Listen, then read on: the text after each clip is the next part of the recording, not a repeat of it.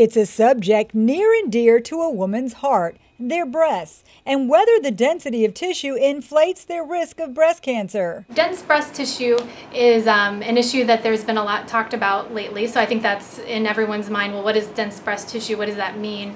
Really what we're talking about is the ratio of fatty and fibroglandular elements within a particular patient's breast. Here's what doctors see on a mammogram. The dark part is the fatty tissue, and then the little white strands are the fibroglandular tissue.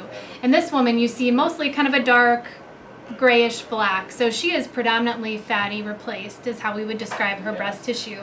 And she's our favorite candidate for screening mammography because very small tumors show up very easily. Breast tissue breaks down into 4 categories based on their density, from predominantly fatty to predominantly dense. Studies found that roughly 10% of women with dense breasts have a 4 to 6-fold increased risk of cancer, and their makeup may make it harder to spot. Right, there have been studies looking at adding ultrasound to screening in women with dense breast tissue, and they have shown that you can detect more cancers in those women by adding another modality, whether it's ultrasound or MRI, to the screening. Good news is research finds these women don't face a higher death risk than others with more fatty tissue. It does make one thing clear: the importance of vigilant monitoring. Absolutely. I think it's, any attention to women's health, particularly breast imaging, is a positive thing. The more women are aware of this issue, the better decisions they can make. For Lee Memorial Health System, I'm Amy Osher.